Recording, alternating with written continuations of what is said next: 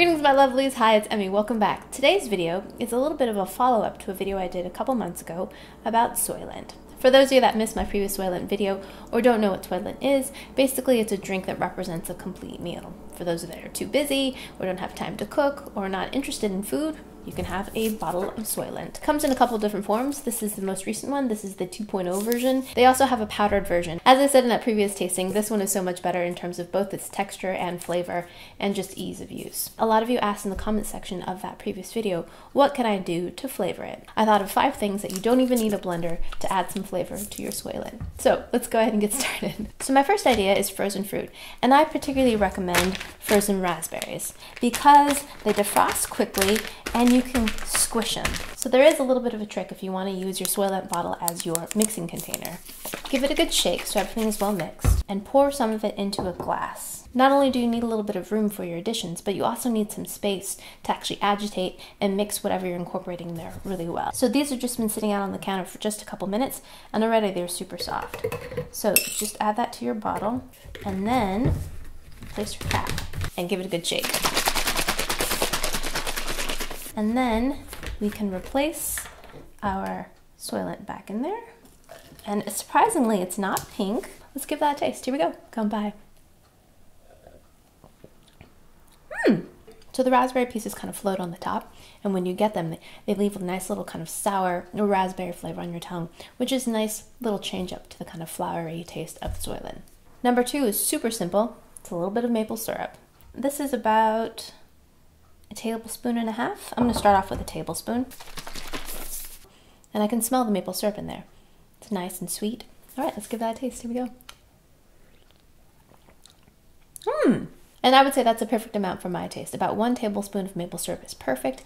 It gives some of that maple aroma and a little bit of sweetness without being overly sweet. Yeah, maple syrup actually goes pretty well with that. It tastes a bit like pancakes. So number 3. Your favorite chocolate spread. You can use a chocolate nut spread, chocolate cookie spread, whatever you like. This is chocolate and almond. This is really thick, so you want to pour a good amount of the Soylent out so you have a lot of friction to incorporate that in. I'm going to put in about a half of a teaspoon to start off with, because I don't want it to be too sweet. Now let's pour into a glass and see how well it mixed. And it mixed pretty well. You still have some of the little particles of chocolate in there, but it smells great. It already smells chocolatey. Let's give that a taste.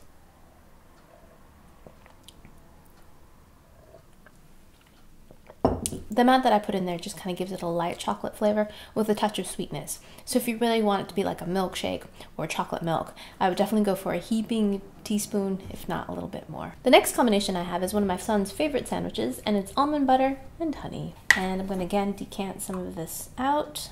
So I'm going to add about a teaspoon and then some honey. I'm adding about a teaspoon of that as well. Replace the Soylent and you're good to go. It smells nutty, not surprisingly. All right, here we go. That and the maple syrup I think have been my favorite so far. The sweetness tastes natural and it's not overly sweet. I think also I just happened to get the proportion right. So yeah, I recommend that one too. And also the almond butter gives it more of a richness and of course a nice nutty flavor. And the last flavor is a little bit of fruit preserves. This happens to be strawberry, but use whatever you like. Again, I'm going to add about a teaspoon.